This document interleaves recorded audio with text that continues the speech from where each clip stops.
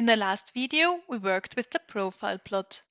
If you want, you can click on Clear Flags to remove all flags from your map view. In this video, we will work with time series.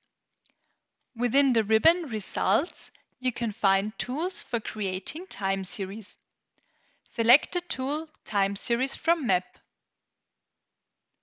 As a file, we select the result from the network.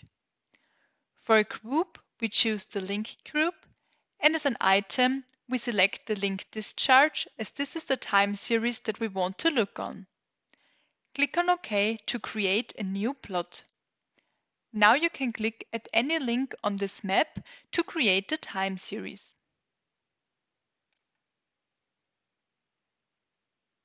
As shown in the last video, you can change the symbol properties by clicking on the arrow.